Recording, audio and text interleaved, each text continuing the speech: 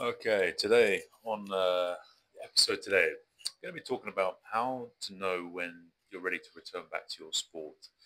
Um, Again, this is a big puzzle, big part of especially in professional sports and just even general population. You have an injury, you have an accident, something like this, and you're wondering when can I start playing golf again? When can I start running again, or do play rugby, football again? So these are all very valid questions, and it's not that simple, unfortunately. Otherwise, there'd be a lot more, masters at it. I mean, you see a lot of the time, footballers, get picking up injuries, and um, you know, getting re-injured with their hamstring strains. Always another one, another one, another one.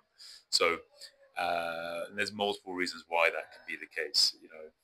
For why people are getting re-injured. But just some things for people to think about and be able to offer some, sort of support on that would be is for me is looking at the whole process. So often you start with a physio, you get assessed, you get diagnosed, you get a prognosis from the physio on what's going to happen, and then you've got to start the rehabilitation program process. Which can be depending on the injury or what it is or activity you're trying to get back to, can be as long or as short. Who knows? ACLs can take a year. Some things may just take a couple of weeks, a muscle tear, something like that. So it always depends on what the actual injury is, what's actually happened, how much of a deficit there is, how much psychological and physical trauma was involved with the incident, and then you got to then that all comes into play. Because rehab is, there's the physical side, but the body's healing that. The body's going to be working through that, whether it's a bone, whether it's a muscle, whether it's a ligament, all these type of things. But what's often forgotten about, and actually the most important part of rehabilitation, is the psychological element and rebuilding the confidence and the trust in that site, whether it is the ligament, whether it is, the bone or anything else. And that sometimes can be career ending just from the psychological point of view. Athletes can just never, like say Conor McGregor with his, shattering, with his shin and his foot, breaking that, you can never, you might never be able to put as much force and effort into your kicks ever again, because last time you kicked someone, your whole foot just, broke basically and exploded. So, that's a really big part of it. But generally with knowing when you're good to go, you got to start off on what is required from your sport. Where were you before? So what was the current, that your previous threshold and your limits, where you got injured, knowing the mechanism of injury, because that's where you got to really attack and aim towards in terms of the direction of your rehab. You got to go back to and try and replicate that mechanism of injury. Yes, from a physical point, but also psychological, that you've been in that position where you got injured before and you've come out of it okay. And so the big part of it is progressions and regressions. That's the biggest part with rehab. You got to go from very, very, low level, easier exercise and build up to whatever your level was or needs to be at to be able to do what you want to do again. Because that's the main thing, with all these type of things. So, you got to obviously got to do injury, specific rehab for the site. If it's a cruciate ligament or if it's a bone, there's all these different progression models with each type of injury. So that's all relative to that. Say with bones, you go from more open kinetic chain exercises to more closed kinetic chain. So it's less, go from very less loading to more loading. But generally you're going to start off with very slow movements, controlled movements, holding positions, getting rid of that inhibition, physically and psychologically, reconnecting, with neurologically with the area that you're trying to work on. Functional progression is a big one, because yes, you can get really good in the gym, but that doesn't mean it's going to translate to the field or the pitch. So this is where a lot of sports rehabilitators come in, because they take people from the gym and try and then progress them towards whatever the activity was, and that's the biggest thing. So doing more sport specific drills, not because to try and improve their skill set in the sport. It's more from a point of view to actually just get them ready to start playing those sports again. Maybe they haven't played those sports for a couple of months, maybe a year or so, who knows, depending on the type of injury. So it's important to be able to get them psychologically, start getting them towards, instead of, standing on one leg on a Bosu holding a dumbbell, you're going to start holding a rugby ball, or you're going to hold a basketball, and you start throwing and catching and passing, and all these type of things start building up the hand-eye coordination, or the more just going towards the sport or activity a little bit more than not. Start holding a golf club in your hand rather than just um, PVC pipe, for example. So, and that's the other thing. You've got to go from these really controlled environments to uncontrolled. When you're playing sports, it's all over the place. Especially if you're playing like a big team sport or a ball sport, even tennis. Like, it's not predictive. Like, you've got to then, you're reacting to an external object, you're reacting to a ball, you're reacting to other people or a person in front of you. It's not predictive. And so you've got to go through all these different dynamics. You go from a controlled to an uncontrolled. You've got to start increasing the intensity as well, putting more load through the system, on the tissues, all these type of things. Again, basic strength standards that maybe the physio or the rehabber is looking for, ensure that you're strong enough.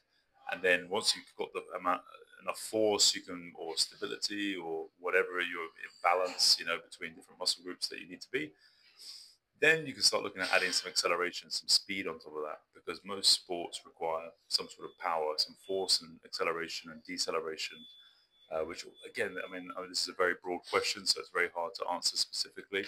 But again, these are just trying to give you the kind of variables you need to be looking at and thinking about if you're looking to try to return to a sport or an activity, and know if you're ready or not. So, yeah, increasing the intensity to build the confidence, mimicking the speed of the actual activity you're looking at. If you're doing a very slow sport, maybe like yoga, and you don't have much speed to work on, but you certainly need to get stronger. Strength is important. Say with yoga, for example, hypermobility is always a massive thing. Whether it's in the knees, the elbows, shoulders, all these type of things, and get ligament damage, tendinopathies. They're utilizing, they're not utilizing enough of their muscles enough in eccentric, and yoga is a lot of holding, but in isometric positions, a lot of poses where you're holding positions, but maybe not so much eccentric work or pulling work. A lot of work when you're pushing, hat on your hands a lot. So that's the main thing. You've got to increase that intensity so that when you go back to the activity, it feels easier. It's not as strenuous and stressful as it was before. Exposure to the mechanism of injury. If you had it, say in an ACL or your PCL, you hyperextended your knee, you've got to go back to trying to hyperextend your knee in your rehab process, because if you never go back there, you're always going to have that fear of, oh, my knee might hyperextend and this injury might come back. So you've got to mimic that mechanism of injury in a controlled environment at slower speeds initially, build the speeds, build the complexity, build the more uncontrolled reactive nature of it, and then building competition. Competition is the last thing in a rehab process when you start getting someone to compete against someone else, because whatever the technique, whatever training you might have done for months or weeks or months or maybe even a year can go out the window. When there's a competition involved, people go back to their old ways. So you really got to, competition often is added in too early to people's rehab process. So again, if you can pass through doing some competitive little drills, like one-on-one with someone, or a couple of people, that's fine. For most team sports, you can start reintroducing them back into like the warm-ups, into some of the drills, get them part of the team. And that's another whole question anyway. You don't want to be removing people from the team environment. That's another thing that just slows the healing process, and just no one feels great from it. So exposure to the mechanism of injury is big. And I always say, like, try and get way beyond where you were before. So if your numbers were here, and your vertical jump and your squat and your push-ups, or whatever the measurements you're looking at in your S&C, get way beyond that. Get way stronger, more conditioned than you've ever been before, even going through your functional progressions and sport-related things, because you're just going to feel yourself with more confidence. Like, I'm way stronger than I was before, before I got injured. So I'm more robust, I'm fitter, I'm more resilient. So again, it's always just building the confidence. What can you do with yourself or with your client that can boost their confidence, boost the trust back in their body? Because that's always on, get rid of all that inhibition and inertia that kind of is created from injuries. So and that's why I always been training harder than you compete. So just go way beyond in your training. really push yourself. So then when you start going back in some of like the warm up drills, same rugby, so I used to work with a lot of rugby players. Um, it's easier. Oh, yeah, I've done all this, I've done that, I've done karaoke, I've done all the passing drills, like, and then you just want to keep building on the momentum and the confidence, and keep ramping that up, and then start playing like a little bit. You start doing some of the contact drills, start building into doing 10 minutes at the end of the game, all this type of stuff. And the other thing is then monitoring the fatigue and that side of it, because players are injured. You're injured, maybe. You can do a lot of work, you've got a lot of time on your hand. You might be doing too much, especially when you start adding in all these other factors of more uncontrolled environments and competition. It's more draining on the system. So it's important that's managed as well. You get good sleep and recovery and everything else. But for me, the biggest thing to know is just from all of this is, how do you know when you're ready to play sport?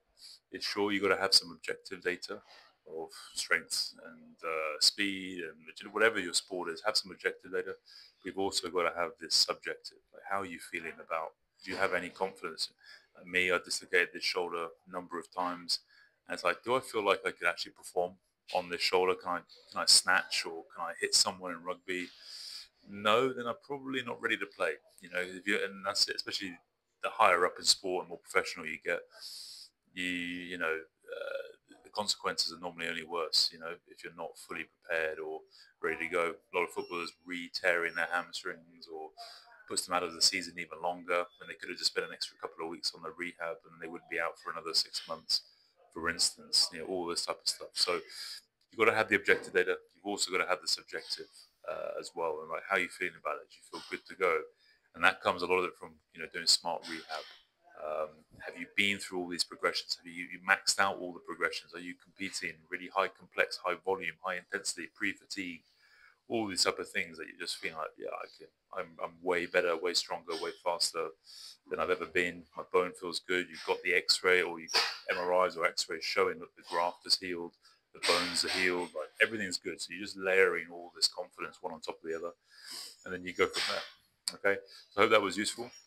Please like and subscribe and comment down below if you enjoyed the video. I'll be answering a lot of different sort of questions and videos that in the coming videos on all these topics that I often get asked about or coach on day to day. So hope you find it useful. I enjoy doing them. So we'll see you on the other side.